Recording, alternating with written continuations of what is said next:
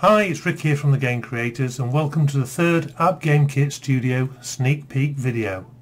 Today we're going to look at the Media Asset Browser. The main aim of this window is to help you visualize the media files of your project and also media files in different areas of your storage devices. This is where you can select different folders containing assets, and this area is where you can visualize those assets. Let's take my Tetris style game and have a look in the folder there.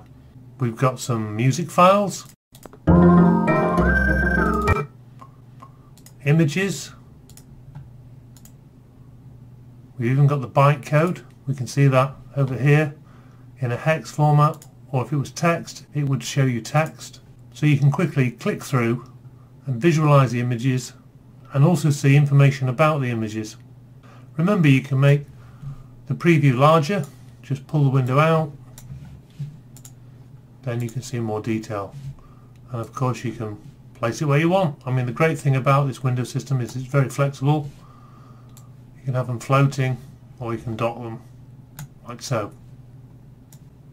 So that's images, sound and music.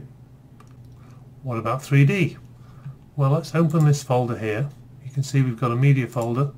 We can open the deeper levels of it.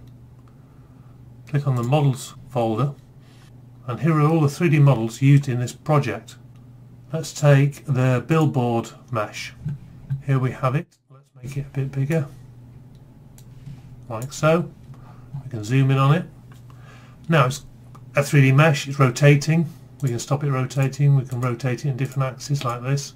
We can even use the mouse to do the same. It's got no texture on, so if we go to the images folder, here are some textures that I know will work on this 3D model. We just drag and drop onto the diffuse button, and there you go. It adds a texture to the model, and if you have a normal map you can drag them there as well. So that's 3D objects. In this project, Game Guru Loader, we've got things like shaders. So we can preview the shader, but also if we double click we can edit the shader in the main editor window, and you can also test the shader to make sure it's correct. So you don't need to do that outside of the editor, you can do it internally within Studio. Let's go back to our Rictris game. Look at the media there.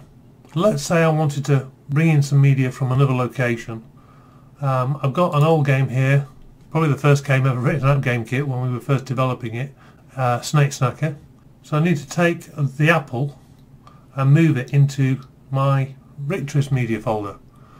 Well, we have an option here, copy file to current project media folder. If I click on that, then when we go back to Rictris, there's the apple, then I can drag and drop it, and as you can see it takes the file name and creates an image name, and you've got some code automatically created for you. Okay, that concludes today's video. Please subscribe, click the bell for updates. If you'd like to learn more about our pre-order offer coming up in March, then sign up to our newsletter on the Game Creators website here. Bye for now, thanks for watching.